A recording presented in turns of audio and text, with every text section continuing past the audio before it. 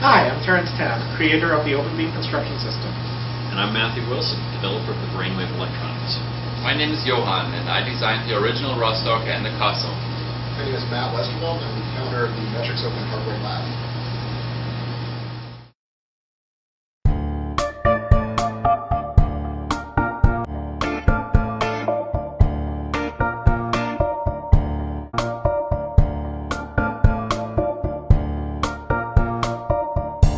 This is the Castle Pro. We have built 6 of these machines in various sizes and configurations.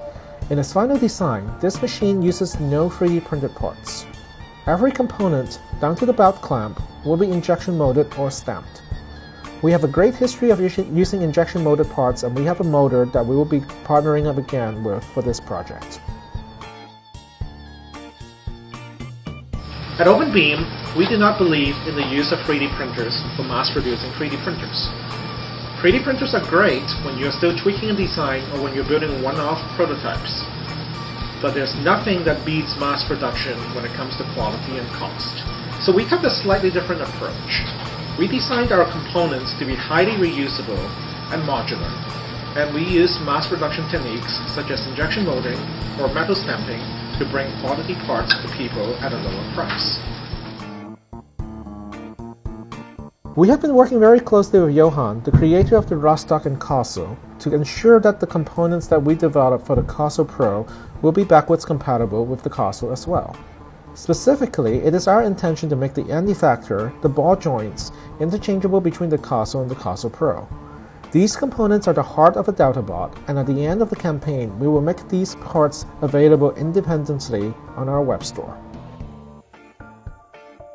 Because we've designed this machine around the OpenBeam construction system, the entire frame of the robot goes together with a single Allen key, which we will include in the kit. We've done a lot of work in the sourcing to make sure that we can deliver a quality printer at a reasonable price. These are linear recirculating ball slides. There are no V-groove bearings to play with, no eccentric cams to adjust. They just bolt under the frame and work. The motors are custom built for us with a detachable wiring harness, and that allows us to connect the motors to this electronic board without any soldering or wire crimping. And this board, this Brainwave board, which was built right here in this room, is what's running this 3D printer now. I would like to extend my thanks to those whose work I've been building upon, the RabRab project and Johan's work on the DeltaBot firmware. OpenBeam is an active contributor back into the open hardware ecosystem. This is the new Proto Laser S at Metrix CreateSpace Open Hardware Lab.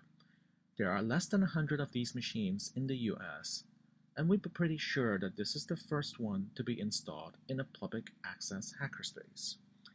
This machine uses a CO2 laser to burn away copper from regular PCB material.